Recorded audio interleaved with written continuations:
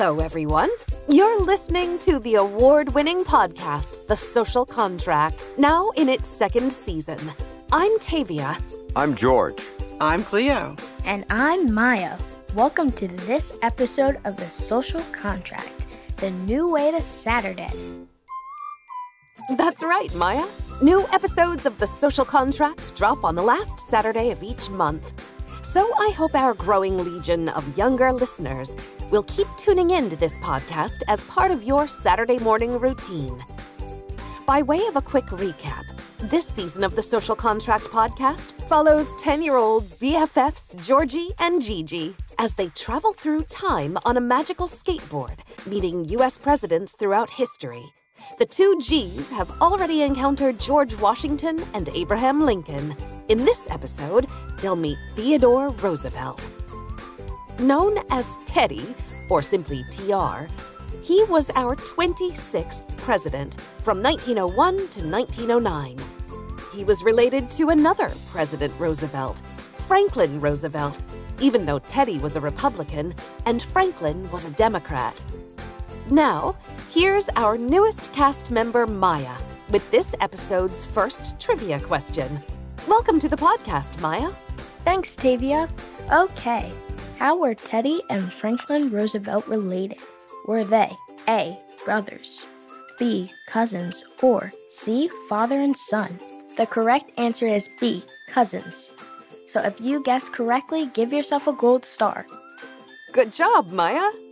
At 42, TR was our youngest president and one of the most energetic. By the time he'd assumed the presidency, he'd already written several books and was said to be as fit as a bull moose. Before he became president, Teddy Roosevelt was a war hero who had led a brigade of soldiers called the Rough Riders during the Spanish-American War. He also served as police commissioner of New York City, governor of New York, and vice president of the United States under President William McKinley. When McKinley was assassinated, TR became president. Roosevelt had a lot of presidential firsts. He was the first president to be photographed wearing eyeglasses, the first to ride in an airplane, and the first to invite a black person, author and scholar Booker T. Washington, to dine at the White House. What was he like as a kid? Well, Teddy was born into a very wealthy family in New York City. You can still visit his childhood home on East 20th Street in Manhattan. When he was young, his asthma was so bad that he could barely blow out birthday candles. But while he was bedridden with illness, he read tons of books and his bedroom became like a museum, filled with insects and stuffed birds. As he got older, he made himself stronger. He lifted weights, wrestled, and rode horseback. And by the time he got to college, he was strong enough to become a member of the boxing team. TR had 6 kids of his own, whose youth and vitality brought a zest for life that our still young nation simply adored. The kids would play on the White House lawn with their pet pony, Algonquin. And when young Archie Roosevelt was confined to bed with measles, his brothers Quentin and Kermit brought the pony up to the second floor of the White House residence in an elevator to cheer their brother up. Now, I understand you have a question for me, Maya. Yes, I do. True or false? One of the most loved stuffed animals today, the teddy bear, was named after Teddy Roosevelt. I know this one. True. The legend is that TR refused to kill a baby bear while on a hunting expedition, and the term teddy bear was born. But President Roosevelt actually disliked being called Teddy. Now, before we get to our story, I wanted to hear from our very own George Corey.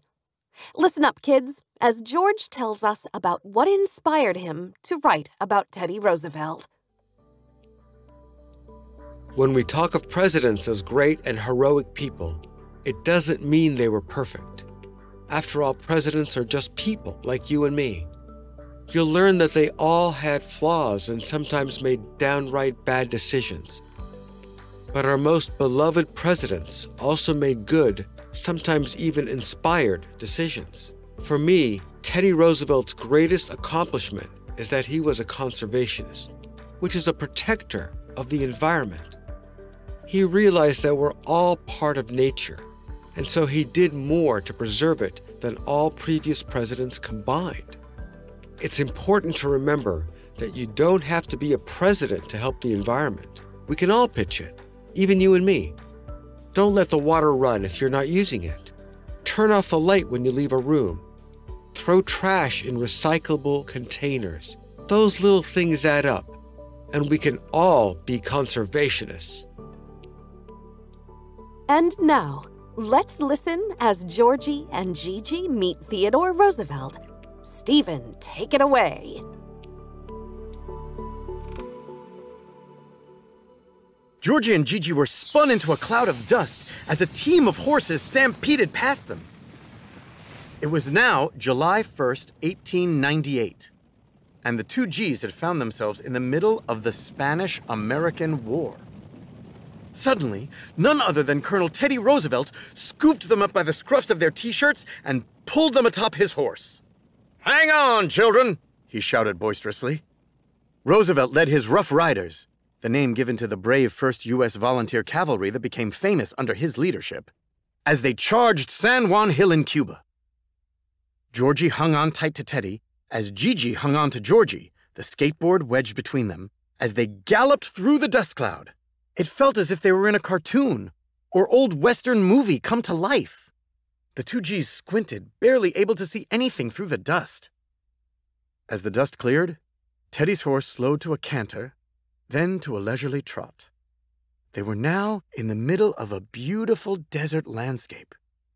There was nothing but nature and an endless sky. Everything looked different. Roosevelt also looked different from the dust-covered cowboy who had rescued them. He was wearing a flannel shirt, jodhpurs, and spit-shined boots, and he had a bandana tied around his neck. "Welcome to the year 1906 and to the Petrified Forest, children," Roosevelt announced. "But don't be scared, despite the name." "How'd we get here? And how is it suddenly 1906? Asked Georgie. "Do you think you children and that thing," he pointed to the skateboard in Georgie's arm, "are the only ones touched by magic?" he continued. "We are in the middle of one of 5 national parks.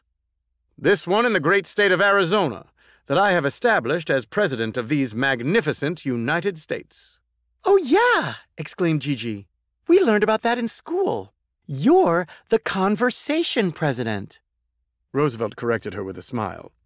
"Conservation, young lady, meaning the protection of our precious natural resources, including the establishment of 150 national forests, 51 federal bird reserves, 18 national monuments, 4 national game reserves, and, as I said, 5 national parks.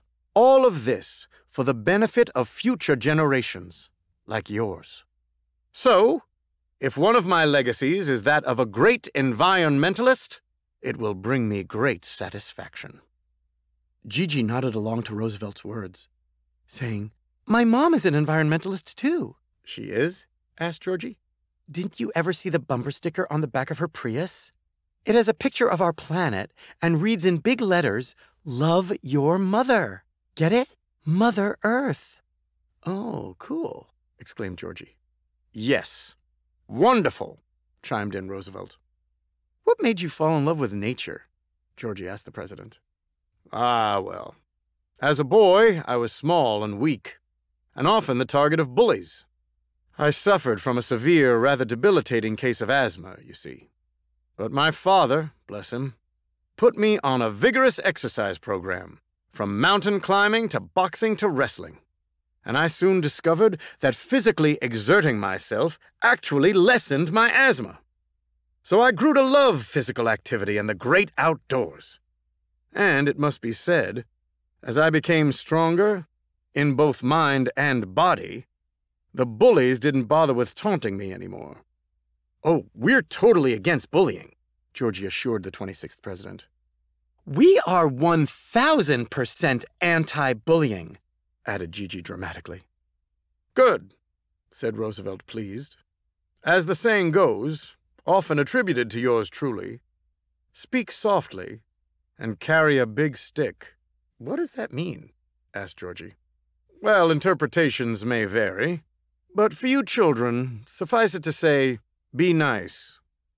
People will respect you for it and admire your quiet strength. Hey, can I ask you something? Said Gigi.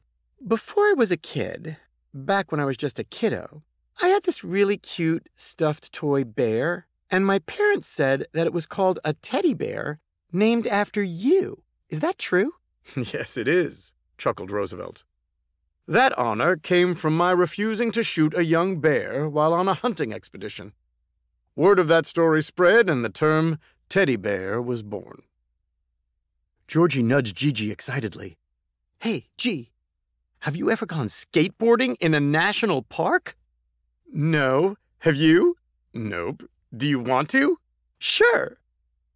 As Georgie and Gigi balanced themselves on the longboard, Teddy Roosevelt gave them a soft push and propelled them into the year 1941, where they would soon meet Teddy's fifth cousin, the other President Roosevelt, FDR. And now to Cleo's Corner, where she'll unveil the word art that inspired this episode. Remember, kids, you can find illustrated transcripts at mytscpodcast.com. Strength. Teddy Roosevelt was a physically strong person, and he was also a strong leader. It's important to remember that being strong doesn't mean being a bully. Remember, Teddy couldn't bring himself to shoot a baby bear. To me, that's true strength. Joy. Teddy was a joyful man, and much of his joyfulness came from being outdoors. It's a good reminder for all of us to put down our phones and enjoy the world around us. And that brings us to the conclusion of our 4th episode. We welcome you to follow The Social Contract wherever you find your favorite podcasts. Remember, new episodes drop on the last Saturday of the month. It's the new way to Saturday. We hope you'll catch us next on May 27th, when Georgie and Gigi meet President Franklin Delano Roosevelt. I can't wait. In the meantime, check out our website at mytscpodcast.com. The Social Contract is created by George S. Corey and Cleo. Produced and hosted by Tavia Gilbert. Music courtesy of Listen Audio. Mix and master by Kayla Elrod. Additional dialogue editing by Kathleen Conti. Social manager Suzette Burton. Production coordinator Tatiana Bacchus. This has been a podcast from Listen Audio in association with Talkbox Productions. On behalf of George, Cleo, Stephen, Maya, and me, Tavia, thank you for listening.